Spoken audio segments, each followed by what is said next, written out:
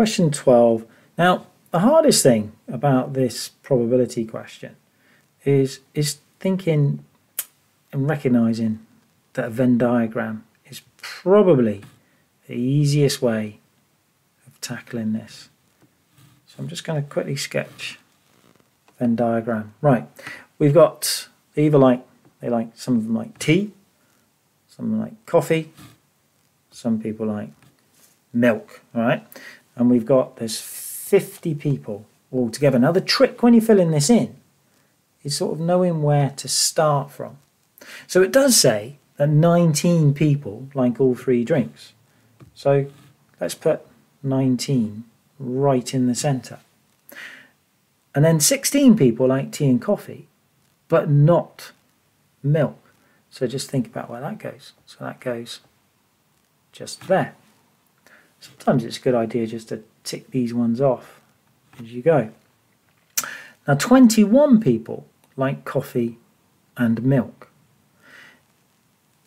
Now that doesn't mean 21's going to go there. 2's going to go there because it says 21 people like coffee and milk. So that includes the 19. So now we've accounted for that one. 24 people like tea and milk.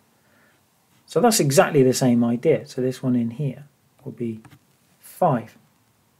40 people like coffee. So remember the whole circle has to be 40. So 16 add 9 add 2 add 3 is 40. One person likes only milk. Just there. And one bit of information I just missed as well is that all 50 people liked at least one of the drinks. So there's a 0 just there. Now we know that everything added together is 50. So we've got 1 missing, so we can fill it in. There we are. What was the question here? Work out the probability. So if we select one person at random, work out the probability that this person likes tea. Well, how many people like tea? Well, if you add up the tea circle, it's 44.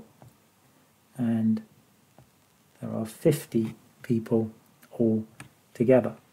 Doesn't say anything about cancelling this down, but you could write 22 over 25, or if you want to write it as a decimal, be 0.88.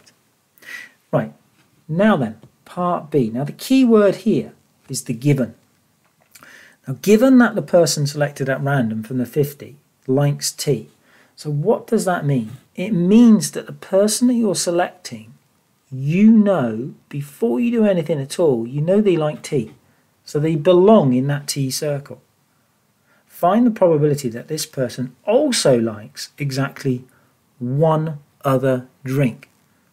So of those 44 people in the tea circle, how many of them like exactly one other drink? Well, that's the 5 and the 16. 21.